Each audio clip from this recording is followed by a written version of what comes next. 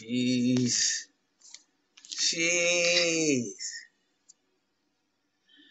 the whole world is a stage, and everybody's playing a part. You like this, Corey? Huh? Not afraid. The stage is set. The curtain goes up. The scene is a broken heart. And I believe. Listen, y'all. I'm trying to allow some time to pass.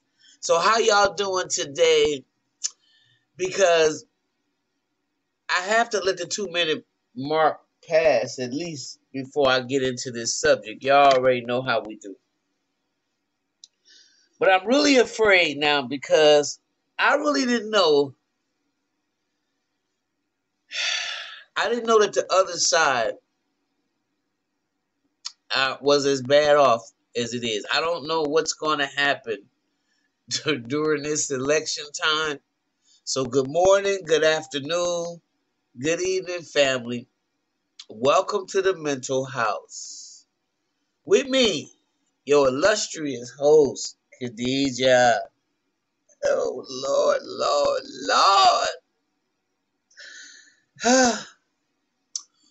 Okay, people.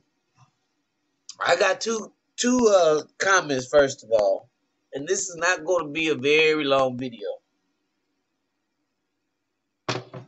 I don't know what we're going to do, those of us, especially those of us who are born either the last end of the baby boomers. Oh my God. Oh, who come after the baby boomers? I can't think right now, but I know one thing. There's a lot of baby boomers who are stunned mad. They mad. And a lot of them, a lot of young people have been dummied down to the point where it's really, really, really, really scary. Now, these people are going to vote, okay?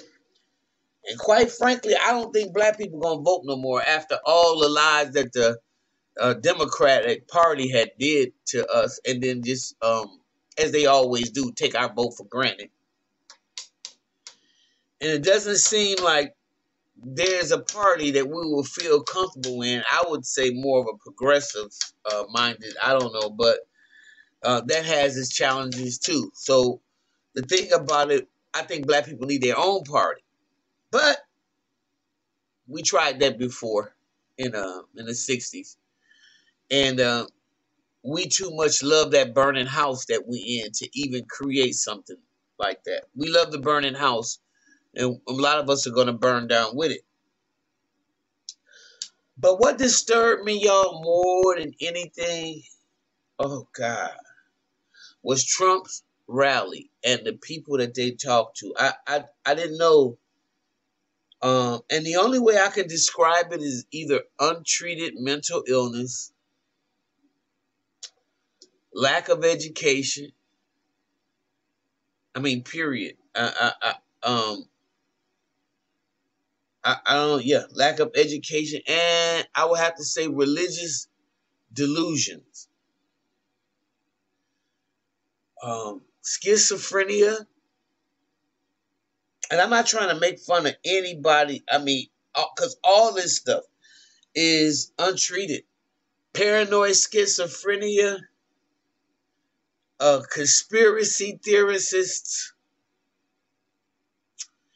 and to see so many people gathered at one time in one space when you talk to them, it really further lets me know just how crazy America is.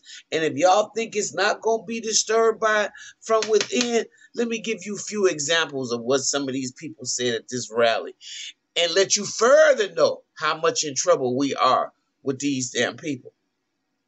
Okay, because they want to run Donald Trump again in 2024. They won't sit down. This is gaslighting.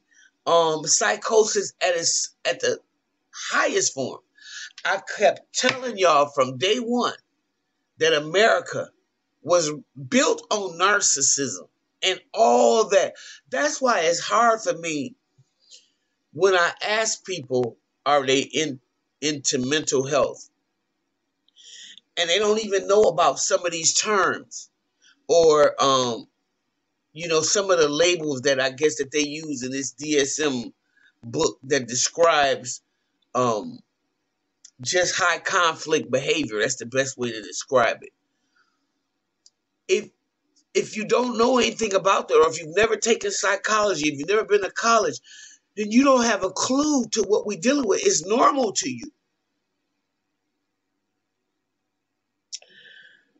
I heard some straight up mental illness so much to the point where I am very, very concerned. Because like I said, I already know black people, we don't have no reason or anybody sane and rational after you see that the Democratic Party just keep taking us for granted.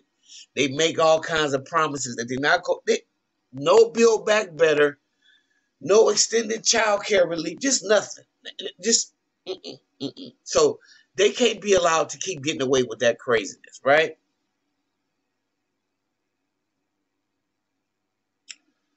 But I heard some delusions, y'all, that really made me scary for the other side.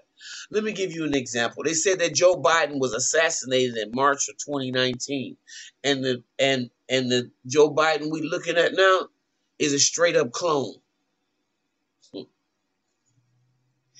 That he has an island as well, right next to Jeffrey Epstein's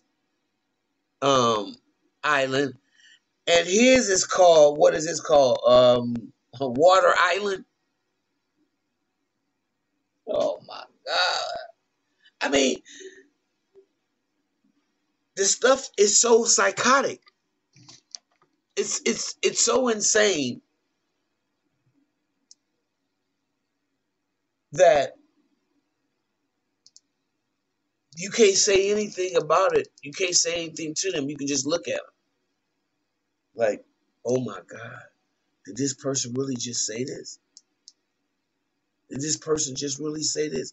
Not only did she say this, this one person said, lady said that Donald Trump helped Michael Jackson,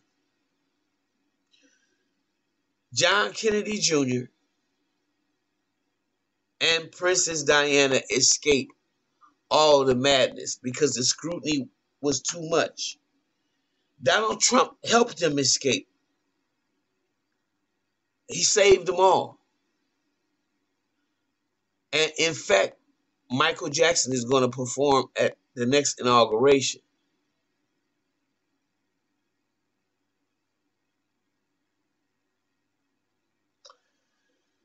So when I heard that, no, I'm like, y'all, we got some work to do.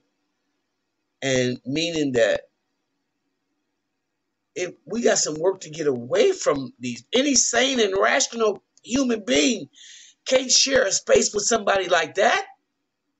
These people are off the chain and off their rockers.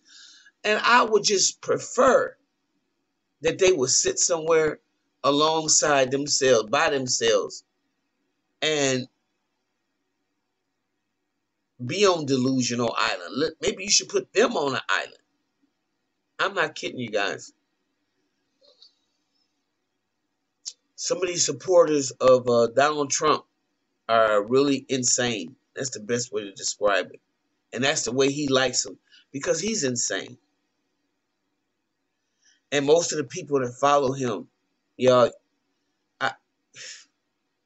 can't have much minds. This is insane. Who could follow somebody like that? I'm done. Because if you do, you crazy. You're so damn gone that it ain't funny. I gotta go.